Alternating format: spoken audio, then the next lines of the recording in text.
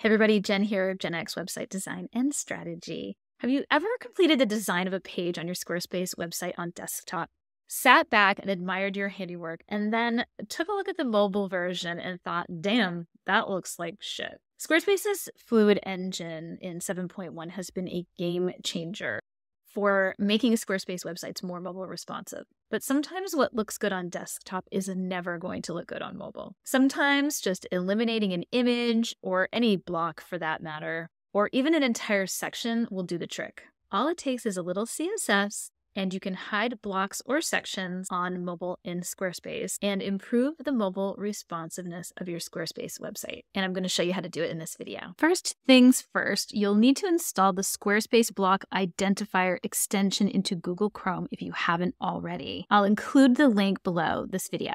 Once installed into your browser, it's going to look like this. It's this one right here. If you're working in Squarespace and doing any sort of CSS, it's a must. It's super easy to use. Once installed, just click on the icon to see every ID from collections, index pages, sections, and blocks like these on your Squarespace page.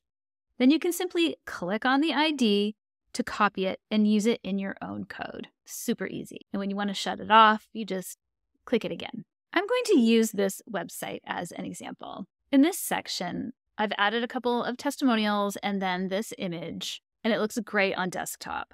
But let's see what it looks like on mobile. Well, it looks pretty bad. And I could move this down a bit if I wanted to, and then it would look like this. But I don't like how it looks. I think it's too long, and it's not adding any value, and it's not even adding any quality to the design. So I'm going to hide it on mobile. So I'm just going to stay in this section right here so that I can see the changes after I add the custom CSS, but before I save the CSS. I'll show you what I mean. I'm going to head on over to Website. I'm going to scroll all the way down to Website Tools, and then I'm going to select Custom CSS. And then right here, I'm going to paste this code. Right here, you're going to want to put a description of the thing that you're hiding so that if you come back later, like months from now, and you forget what this code is for, this will serve as a little reminder to you. Okay, so I've just put a little description in there. So now I want to find a block ID for this image. Now, when I click on it, you can see it's right here, but I can't actually access it because this image is behind this text block. So first what I want to do is I'm going to go into Edit, and I'm going to select this text block, and I'm going to move it to the back. Let me save that.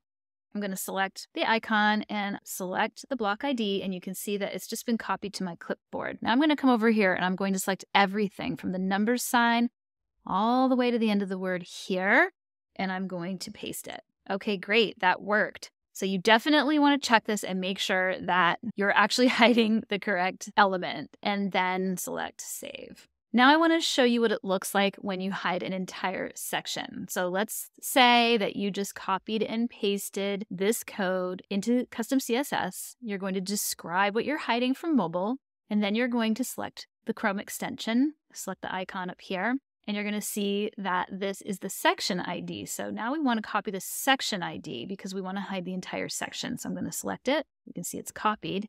I'm going to come back over here, and once again, I'm going to start where the number sign is and go all the way to the end, and I'm going to paste the code, and voila. And since I know that I'm hiding the correct thing, I'm going to select Save.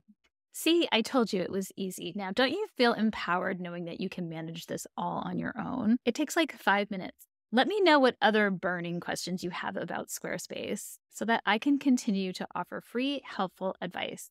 Drop them in the comments. If you found this helpful, give it a like, consider subscribing to my channel, maybe share this with someone who you think could use some help with this, but most of all, have fun with your Squarespace website.